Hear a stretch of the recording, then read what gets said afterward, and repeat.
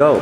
Hi, I'm Marilyn Pratt. I'm a community advocate for the SAP Community Network, and I'm here at the Gamification event, the Innojam in the SAP Ticket, Las Vegas 2011.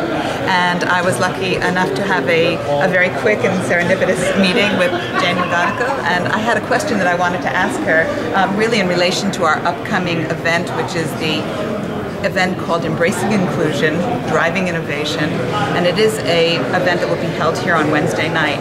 Inclusion is what I wanted to ask about in the realm of gamification, and we have a kind of thesis around having a more productive outcome, having a more inclusive development environment. So I wondered what your experiences are as a woman, as a different kind of thing. Yeah, for sure.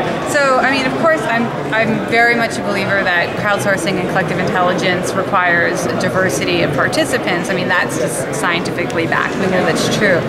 Gamification is particularly interesting because we know that different kinds of people like different kinds of games or respond to different game mechanics. So for instance, men tend to be more engaged by competition, direct competition against other players. They're also more engaged by leaderboards where they can have sort of social comparison.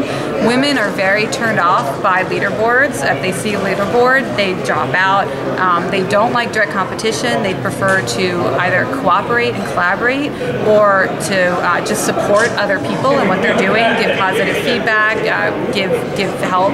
So that's one thing to think about just from a gender point of view. You don't want to make a gamification application that's only going to appeal to men because it's really competitive and points-based leaderboards. You want to think about the women players too.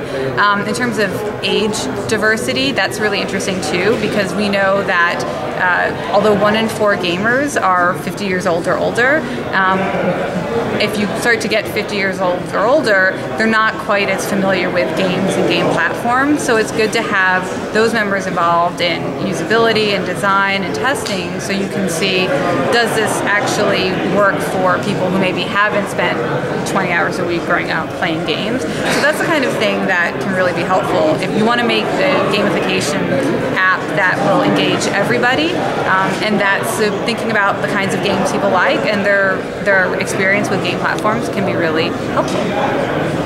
Thank you very much. Sure. Good question. Thank you for thinking about